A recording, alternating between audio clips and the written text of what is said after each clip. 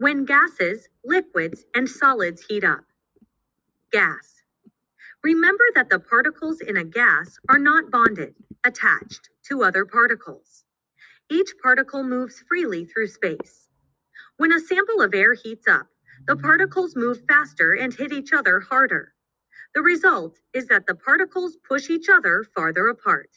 So, when a container of gas has a balloon across the top, the balloon expands when the gas gets warm, because the heated gas requires more space.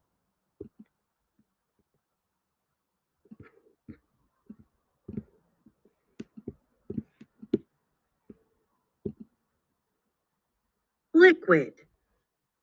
Particles in liquids are in close contact with one another. Attractions between the particles keep them from flying freely through space. The particles in liquids can still move over, around, and past one another. Individual particles in liquids can move all through the sample of liquid. The motion of particles in a liquid is kinetic energy. When a liquid gets warm, the particles move faster. The particles have more kinetic energy. As a result, they hit other particles more often and hit harder. This pushes the particles farther apart. When particles are pushed farther apart, the liquid expands. Solid. Particles in solids have bonds holding them tightly together. The particles cannot move around each other, but they can move a little.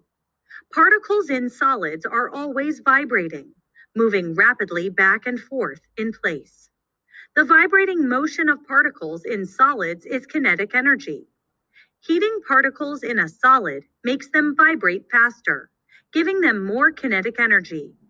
Faster vibrating particles bump into one another more often and hit each other harder. This pushes the particles farther apart, and the solid expands.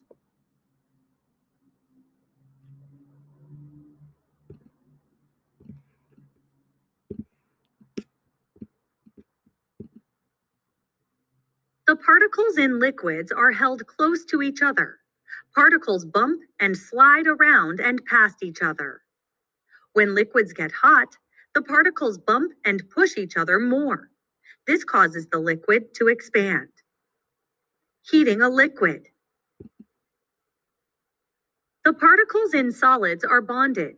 Particles move by vibrating, but they do not change positions. When solids get hot, the particles vibrate more. Increased vibration pushes the particles farther apart, causing the solid to expand. Heating a solid. Heating and cooling. When a sample of solid, liquid, or gas matter heats up, its particles gain kinetic energy. The increased kinetic energy pushes the particles farther apart. This causes the matter to expand.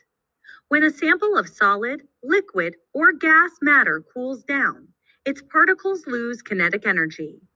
The decreased kinetic energy lets the particles come closer together. This causes the matter to contract.